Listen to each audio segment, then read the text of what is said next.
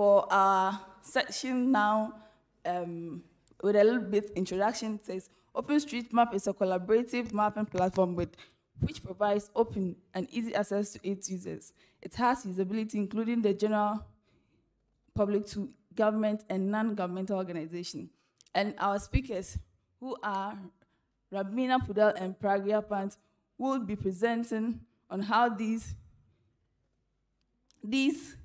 OpenStreetMap instruments helps us with the government sector, NGO, and tourism. So without much ado, I would welcome Rabina Pudal and Pragya Pant to the stage. And please, before they introduce themselves, if you have any question, kindly log into your Venueless platform and put the questions down there. When they are done presenting, we would ask them the question for it to be answered for you. Thank you. Welcome, Rabina. And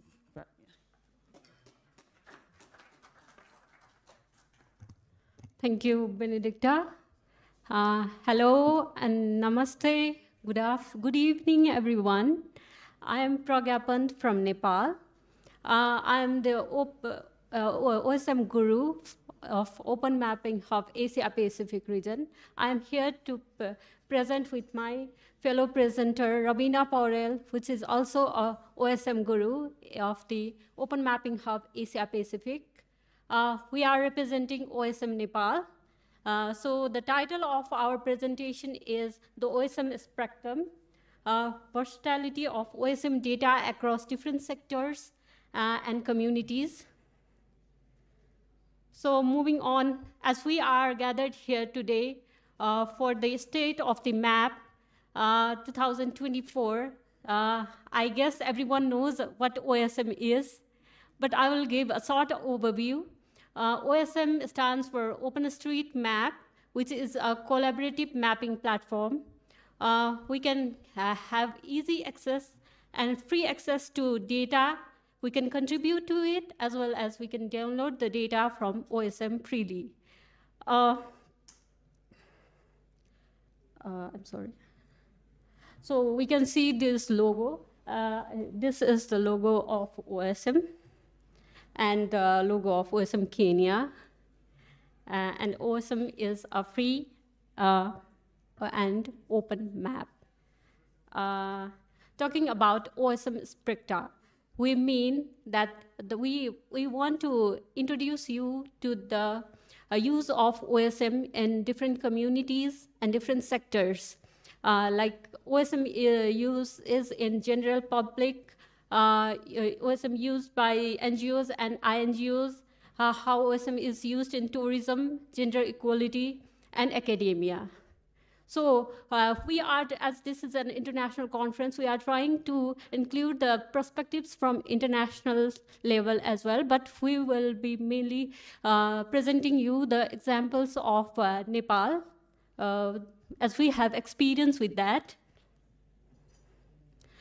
OSM is a free mapping platform, so you can be from any domain. You need not have to be a mapper, or you need not have to be from a geospatial domain to map in OSM. So any public can map in it, and it is also used by general public for navigation. The apps like Bato Map, Maps.me, Patao, InDrive are the apps used in Nepal, which uses OSM data and OSM map as base map.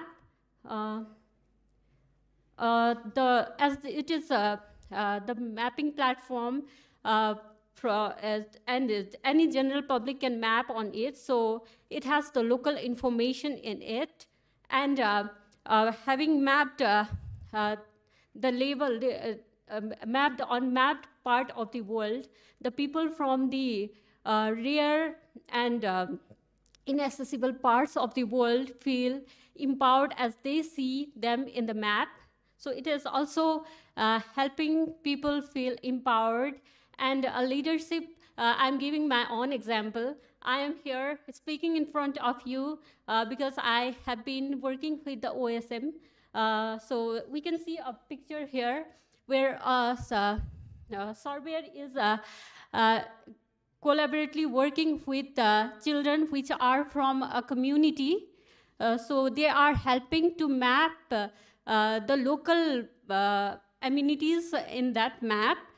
So it is a kind of participatory mapping. So this can also be done through public. And OSM is highly used in NGOs and INGOs for disaster response and recovery.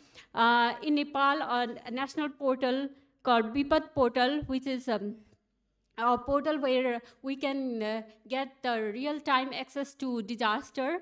And OSM data there is used to access those places and respond to them so that the response is quick and fruitful. This is the picture of a project which was done under a HOT micro grant, which was mapping Chepang community. Those are Chepang are the indigenous community of Nepal who have not been mapped earlier. Now with this project, they have been mapped in the OSM. So they are also getting access to facilities, like in the case of earthquake in Nepal, they got earlier and easy access to response, emergency response. ICIMOD, Integrated Center for Mountain Development, is using building footprints for disaster risk assessment. And there is a picture showing, this is a map showing a project which was done to do the suitability analysis of rooftop farming in one of the municipalities of Nepal, in which the green-colored buildings are highly suitable for rooftop farming in the city areas where we don't have open space where we can farm. OSM is also very useful in the tourism sector as it has detailed offline maps. We can see the hiking trails, cultural heritage sites, national parks, and wildlife reserves. There is a map called Organic Maps, which uses, in which we can have offline maps used for hiking, riding, and navigation. So I am new to this place. I just arrived 2 days earlier. And I was not familiar with these places. And I used this organic map to get to University of Nairobi, where we are today from my hotel. And it allowed me to access the shortest route as well as nearby amenities and places where I can visit. There is also a map called OpenPOI map, in which we can filter out the data which we need. Like I want to visit the museum, so I can select the museum here, and only the museums nearby will be seen, so that it is very easy to access for tourists. Now talking this much, I would like to hand over this presentation to my fellow presenter for the further presentation. Thank you for hearing me. So thank you, Pragya. Now let's dive into the gender equality. So OpenStreetMap is helping to maintain the gender equality. And as we all know how much the OSM and HOT and the open mapping hubs and the OSM community are working together to maintain the equality. And I'm also the product of the gender equality because I was the participants of the CLC Inspires and Open Mapping Champions. Also, mapping female-centric POI brings visibility to the women spaces and also the facilities that are in the world. Mapping female-centric POI was one of the great initiatives by the HOT and the Open Mapping Hubs during the March at the time of the Women's Day, where we celebrate women. And in this map, we can see that the red pointing the mapped area of the geographical distribution of women equals to yes, but it is not filled yet. We need to map more. we can see, you can see the Pragya, who is one of the open mapping mapper of the year, and I was one of the one of the excellent mapper also. Now here you can see the SLSI team of Nepal. And now moving on to the academia, OpenStreetMap provides a platform to many students and also professors to develop and enhance their mapping skills through different type of trainings and through different types of the open source mapping. Many students can know the many students can know the importance of the open mapping, and since it is open source and we can use it freely. Many students are utilizing the open mapping spatial data for their projects, and also lots of students like us and the professors have these kind of opportunities to visit the conference like this, which broadens their mindset on the OpenStreetMap also, which will be later on taught to the other people, and hence in the academic field that OSM is being extending and its limit is to countless. So here you can see that the people of the Kathmandu University are providing training on the mapping road to connect the world with OSM.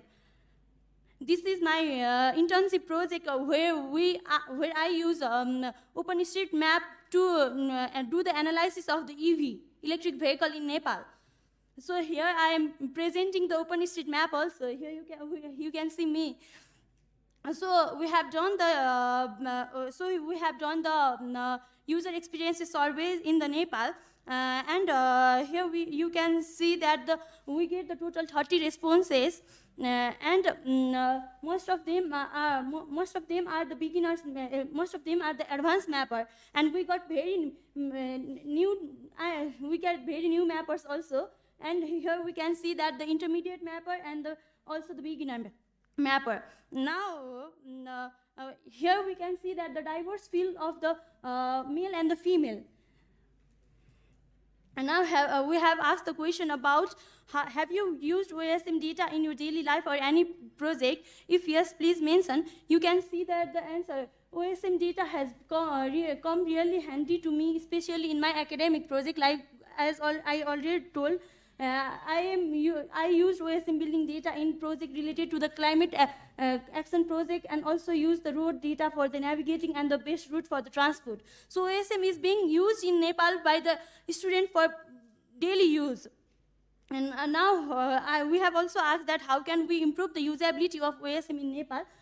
You can say that we can improve it by awaiting the student about the OSM, and that the use that they help in our daily life. So many people in Nepal use OSM, but some of them are still unaware about it. We need to teach them. So I want to hear you guys. I want to hear from you guys. What's more, which we haven't included in this? What's the usability of OSM? Please, anyone? Please.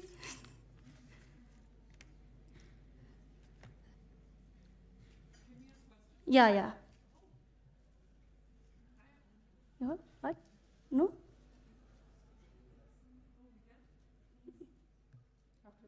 After, you can ask after the presentation. So we can discuss this into the question answer session also. Now, thank you. Yeah, you can ask now.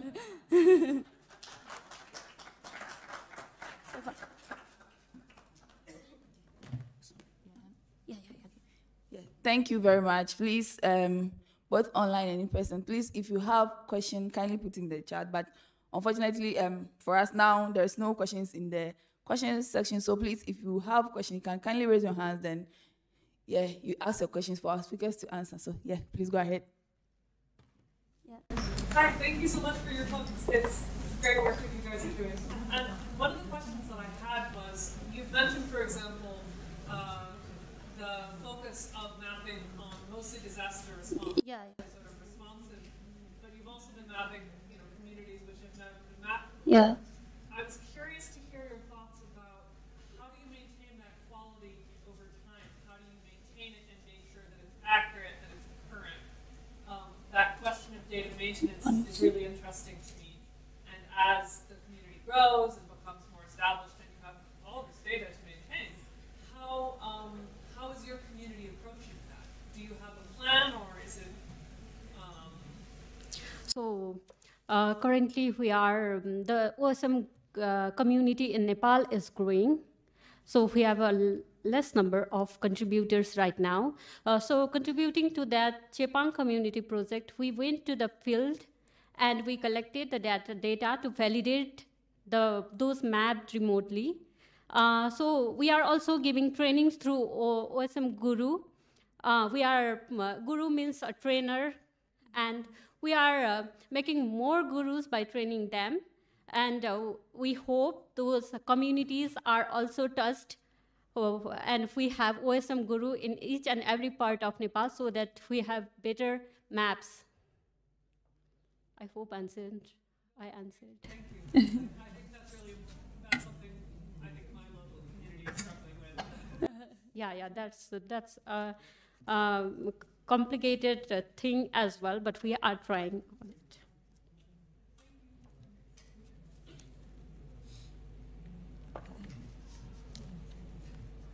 Some more questions, sir?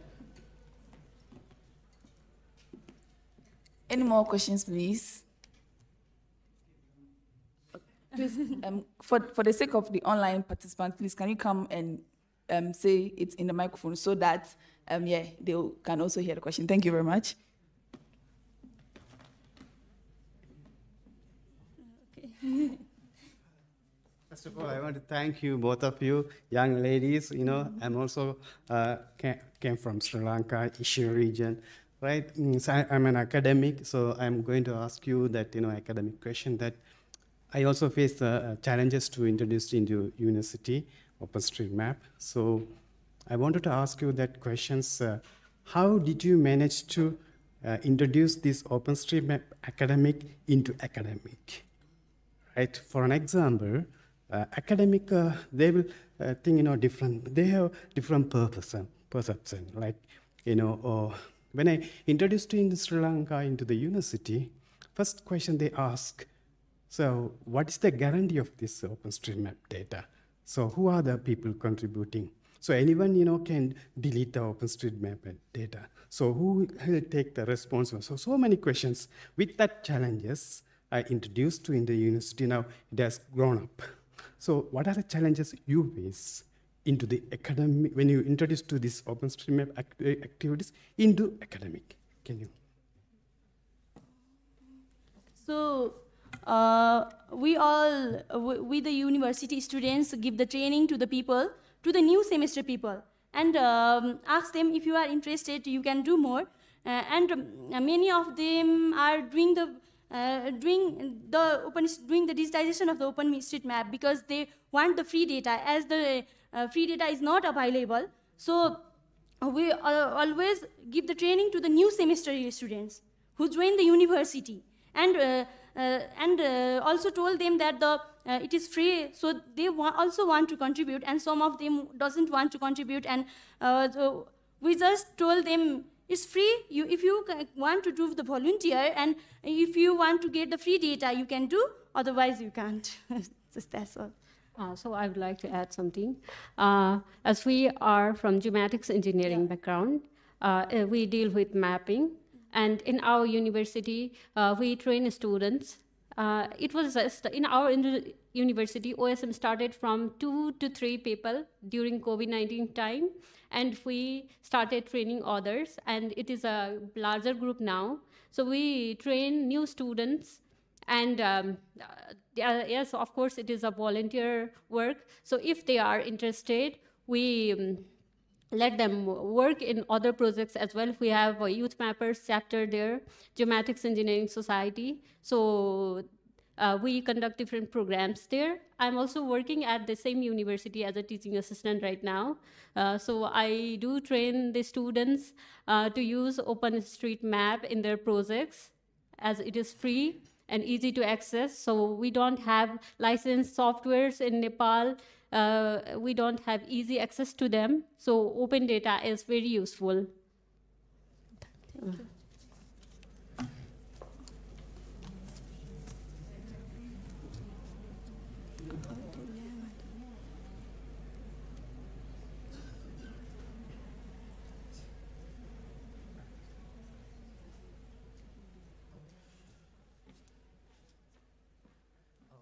Hello, it was very good session, so thank you very much. But you have mentioned ICMod that helped you in mapping as well. So I would like to know how much ICMod is involved in mapping with OSM and in Nepal mapping other than OSM, and how they're contributing in the mapping community, and how as a student or as a OSM contributor you are communicating with ICMod about mapping.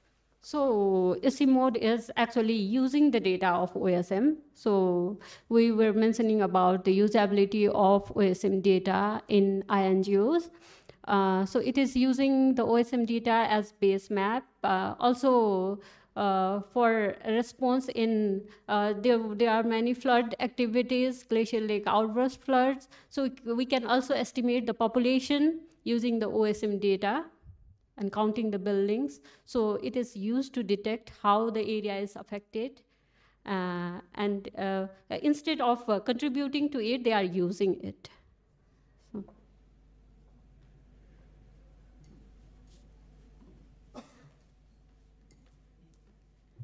I guess that's all. Thank you very much, and thank you, Pragya and Rabina, for the great presentation. We would move to our next presentation. Thank you. Thank you.